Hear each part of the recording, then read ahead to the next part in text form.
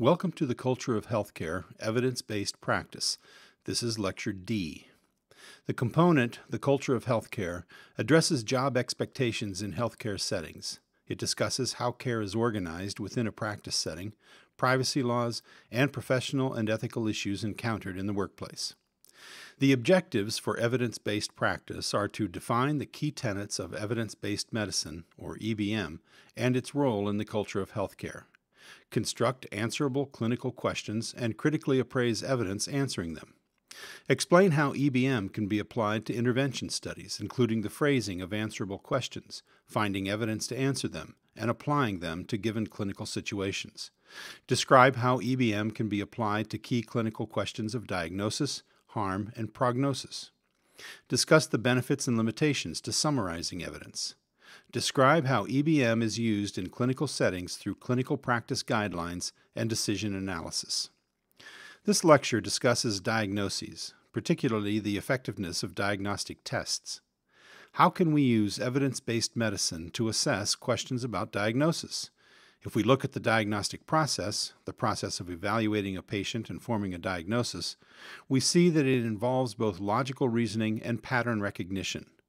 Logical reasoning is the ability to take into account different symptoms to rule in or rule out possible diagnoses based on the frequency, duration, severity, and other characteristics of the symptoms. Pattern recognition, as it applies to diagnosis, is the ability to look at the patterns of symptoms that we commonly see in various diseases. The diagnostic process actually has two essential steps. Before we can begin talking about diagnostic tests, we have to enumerate all the diagnostic possibilities and estimate their likelihood. Diagnostic decision support systems generate a differential diagnosis not only of the possibilities but also of the likelihood of each possibility based on the data collected about the patient and his or her condition. The second step is to incorporate new information from diagnostic tests that affect the probabilities for different items of the differential diagnosis. We can then rule out some possibilities and choose the most likely diagnosis. In this lecture, we also discuss two variants on diagnosis. One is screening, which is the use of diagnostic tests to screen people who are healthy in an attempt to intervene early to alter the disease process. The second is clinical prediction rules, where many pieces of information, including diagnostic tests, are used to try to predict the presence or absence of a disease. When we talk about diagnosis, we usually talk about the certainty or perhaps the uncertainty of the diagnosis. We typically express certainty or uncertainty as a mathematical probability, which can sometimes seem daunting, particularly to those who have not been exposed to probability or diagnostic decision-making. When we talk about probabilities, we talk about them on a scale from 0 to 1, which corresponds to the scale of 0% to 100%. For example, when we flip a coin, the probability of getting heads is 0.5, or 50%. The same is true for the probability of getting tails if it's a fair coin. An alternative expression of probabilities is to talk about the odds. The odds are the probability of an event occurring versus the probability of an event not occurring, or the ratio. The odds of getting heads on a coin flip is 1 to 1. 1 is another way to say it. When we roll a single die with 6 possibilities on the sides of the die, the probability of getting any number is 1/6.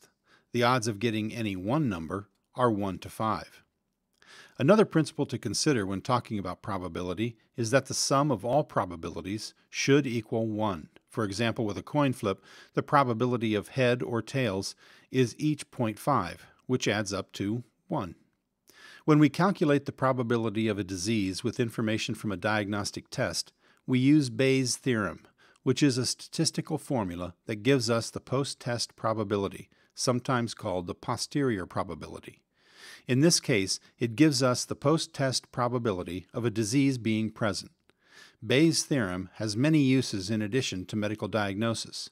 The post-test probability is a function of both the pre-test probability and the results of the test. Bayes' theorem tells us that it's important to know what the prior or pre-test probability is because that information is used to calculate a new probability when test results are added. Thresholds are also useful in diagnostics. This figure, from Guyot's Evidence-Based Medicine textbook, shows that there's anywhere from 0 to 100% chance that a patient has a disease. Although we typically don't quantify this in routine medical practice, there's actually a threshold at which we decide to test the patient for a disease and a threshold at which we decide to treat the patient. Below the test threshold, we think the disease is so unlikely or perhaps so unimportant that no testing is warranted. At some point, we reach the threshold where we say we should really get a test to see if the patient has this disease. So our probability estimate tells us that further testing is required when we exceed the test threshold. As testing proceeds, we may reach a point, and it may not be 100%, where we are highly certain that the disease is present. When we cross over from the test to the treatment threshold, the probability that the patient has the disease is so high that we can make a confident, informed diagnosis and begin treatment. This process is different for different diseases, and the treatment threshold depends on both the benefit and the risk of the treatment. If the treatment for a serious disease has high benefit and relatively low risk, the treatment threshold may actually be lower than if it's a treatment that potentially has a lot of adverse side effects. Screening is related to diagnosis, but is not quite the same.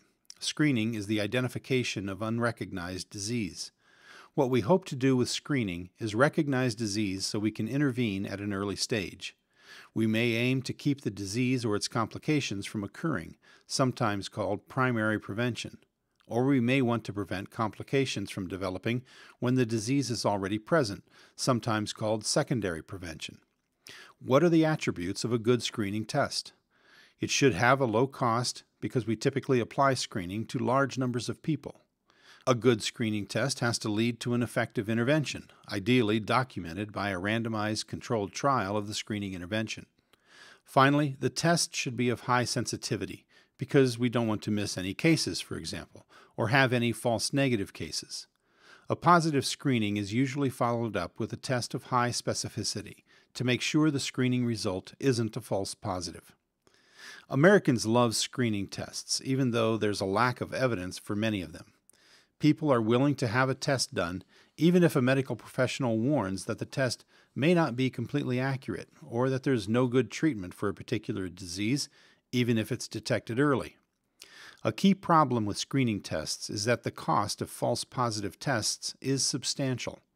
A 2004 study looked at the costs associated with false positive results of prostate, lung, colorectal, and ovarian cancer screening.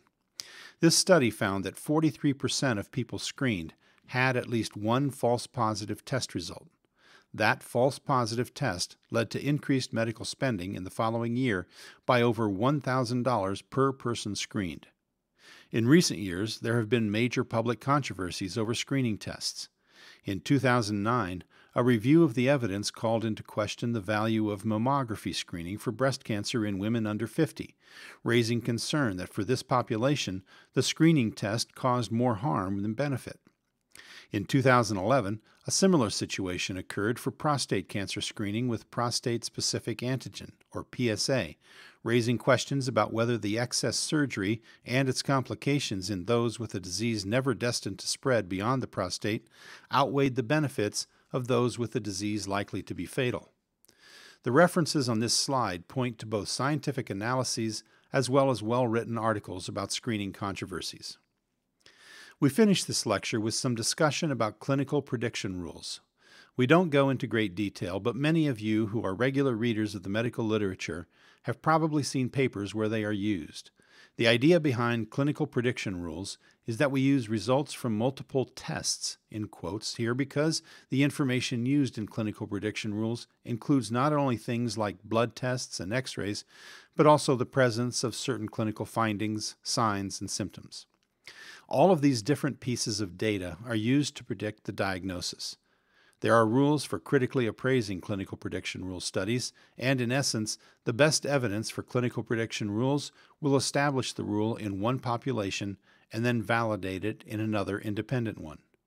As an example, the prediction of deep vein thrombosis, or DVT, is very important clinically because there are no medical tests that can definitively diagnose this condition.